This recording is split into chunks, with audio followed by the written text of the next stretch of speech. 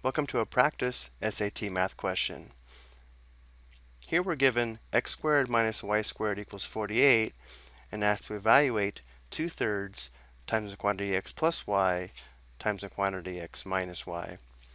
There's a couple of ways to approach this question, but I think the fastest way is to recognize that we can factor the left side of this given equation as a difference of squares. Meaning if x squared minus y squared equals 48, we can factor the left side into a product of two binomial factors that are still equal to 48, where the first terms in the binomial factors come from the factors of x squared, which are x and x, and the second terms in the binomial factors come from the factors of y squared, which are y and y, where one binomial is a sum and one binomial is a difference.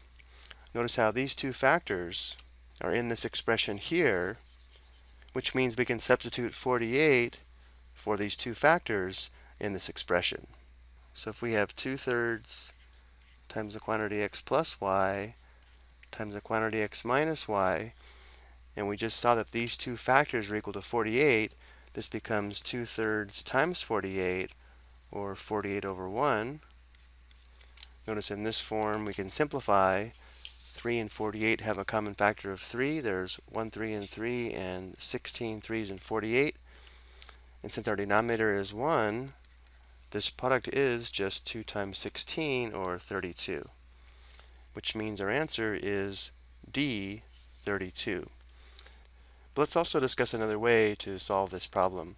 If we don't remember how to factor, we could find the product of these two binomials and then perform a substitution using the given equation.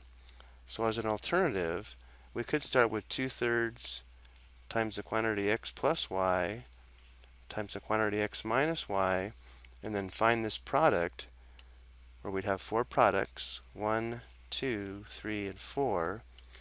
So we'd have 2/3 times x, that's x squared, x times negative y, that's minus xy, and then y times x is plus, or a positive xy, and then minus y squared.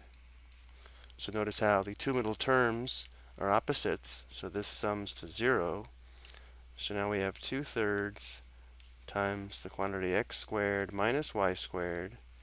In this form we should recognize, looking at the given equation, since x squared minus y squared equals 48, we can replace this difference here with 48 to get the same result. Notice how this would be 2/3 times 48 again, or 48 over 1, which we saw above simplifies nicely, giving us a product of 32.